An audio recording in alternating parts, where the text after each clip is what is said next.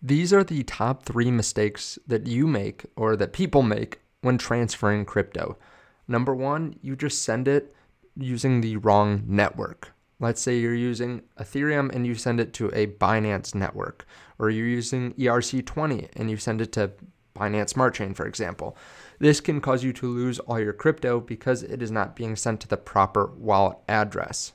The next thing you do, or people do, is send it to the wrong person. I've had this happen before where someone sent me a transaction and they sent me another one that wasn't meant for me, and it was for a very large dollar amount. Now, I sent it back, but a lot of people won't do that. The third different way that people mess up when sending cryptocurrencies is that they send it to scammers. A lot of people don't realize that they need to be extra safe when giving or when sending their cryptocurrencies over the blockchain because they can't get it back like they could in other ways. Now, a lot of people don't verify the people that they're talking to, and a lot of people get scammed out of their crypto because of it.